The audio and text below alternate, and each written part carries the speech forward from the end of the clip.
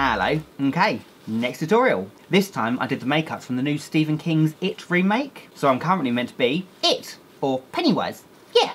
It's a super cool and unique take on the Tim Curry version of Pennywise. Obviously no one can beat Tim Curry's version, but I have done the original Pennywise makeup, which I'll pop in the description bar below if you wanted to check that out. But it is really cool they took it in this direction, this kind of period clown, I love it. At the time of recording this, the teaser trailer only just came out, so the film itself isn't released yet. So I've only had a few reference photos and the teaser trailer to go off of where you don't really see much of Pennywise himself. So hopefully I've got the makeup kind of close. I suppose we won't know until the film comes out, but if it's wrong, I'm really sorry, I tried my best.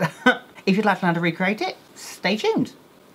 So the first thing I'm going to do is block out my eyebrows and pop on a plain latex ball cap. To learn how to do those things, I'll pop 2 links in the description bar below. Those videos will take you to 2 videos that I did in the past to teach you guys how to do both those things, so I don't have to recap it in this video to make it a bit shorter. So yeah, I'm going to do both those things and get back to you.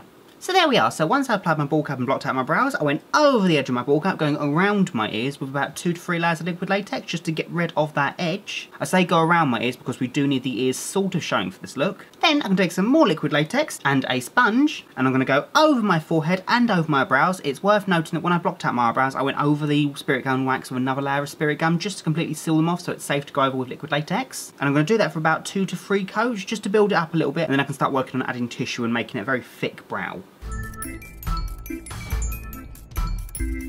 So then I can take some tissue paper that I've already separated, so I've got the thinner strips, and working in really thin little strips. I can use that to start building up his angry brow, because it seems like his brow is incredibly thick at the base, which not only makes the eyes look angry, but it also gives a nice ridge which gives the illusion of the eyebrow, because I don't think he's got a coloured in eyebrow, I think it's just the shadow of his actual brow. So I'm going to take some latex, apply that in the middle part of my head, and that's the only area I'm going to be working with the tissue. Then I can take the tissue, apply that in the centre first, press it down, and then saturate that with latex. So I can do that for around 7 coats in the middle, 3 coats on the side, and then 1 coat leading out to just latex. That way it thins itself out. So the method behind this is going to be letting it dry between each layer, then every now and again pushing with your thumbs, just forcing the brow to be that angry expression, and then letting that dry, and then repeating the process for, as I said, about 7 times in the middle.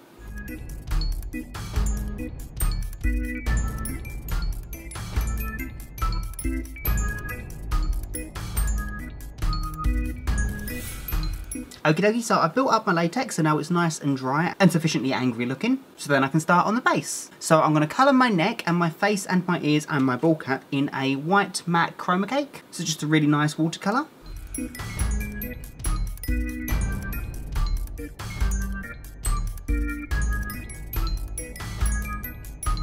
So then I can work on the mouth, which is also, funnily enough, the eye art. So for that, I'm going to take a MAC red Chromacake watercolour and a super fine but firm brush. And I'm going to start lightly tracing out the shape that I want. It seems to go around and then up. It's fairly difficult at this stage to tell because the only reference photos I have really are showing him smiling. So it does distort the lines a little bit, but I think we can get the general idea. So it goes around and then through the eyes. So I'm going to do it really lightly and then thicken it up afterwards.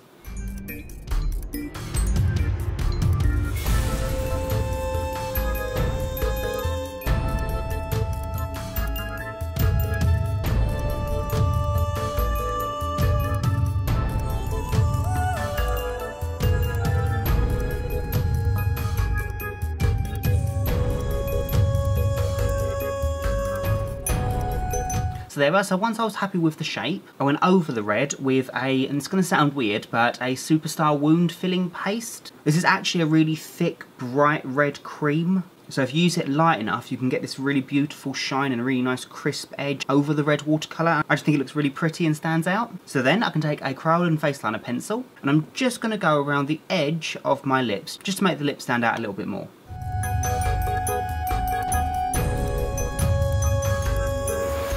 Then, taking the MAC Chromacake red again, I can apply that in 3 circles on the end of my nose, a large one in the middle and 2 little ones either side, and then I can blend that colour upwards by about ½ centimetre. Then I'm just going over that with the red wound filler by Superstar. Then I'm just going to take a Makeup Forever Flash palette, and I'm only going to be using the black from this palette, so you can get the black cream separately. And I'm just super lightly with that, I don't want much black, just a suggestion of it. I'm just going to dab that over the very edges of the nose, even the blended edge, because it's going to be blended but not super neat. Then I'm going to take a MAC Black Chromacake watercolour, and with that I'm going to line underneath my eyes and on top. So no wing, just literally around the edge of my eye.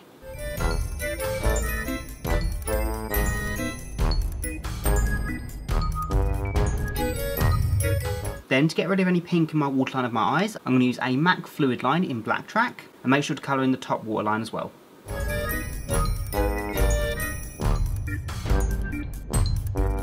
Then I can take the black cream by Makeup Forever once again, and I'm going to lightly, using hardly any of the colour, start tracing out the shape of the brow furrow that I built in. The idea is to draw the line really faintly and then blend that upwards.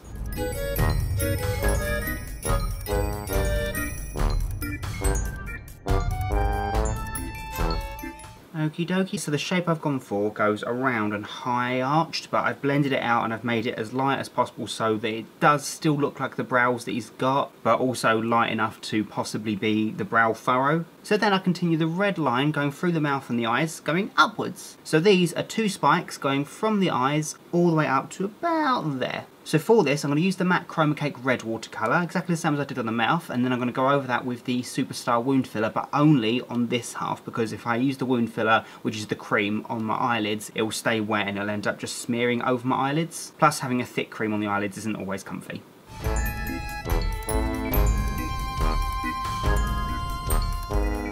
Then I'm just going to rustic this whole makeup up with a black hairspray. So rather spraying it directly on my face, I'm going to aim it at arm's length, obviously doing this in a well ventilated area and breathing in before you do it. I'm going to really lightly hold down the hairspray and spackle it all over my face, just to break up the texture and make it a little less clean. Because that's one of the most unnerving things about this type of makeup, it's got very clean, crisp lines, yet the foundation, the costumes, the hair is all very messy and rustic.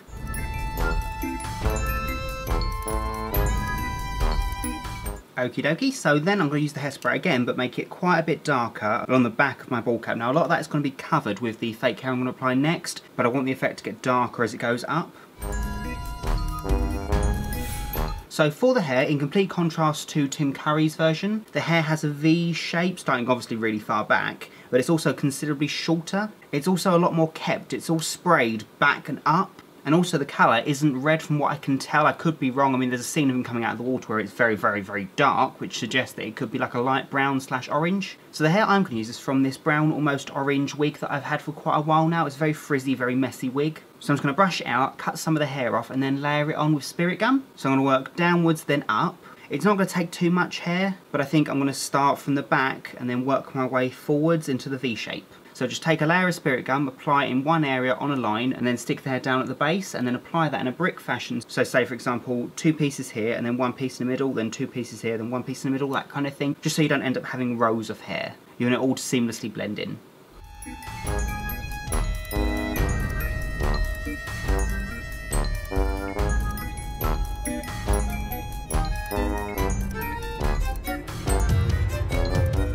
Okie dokie, so we're left with this. Yeah.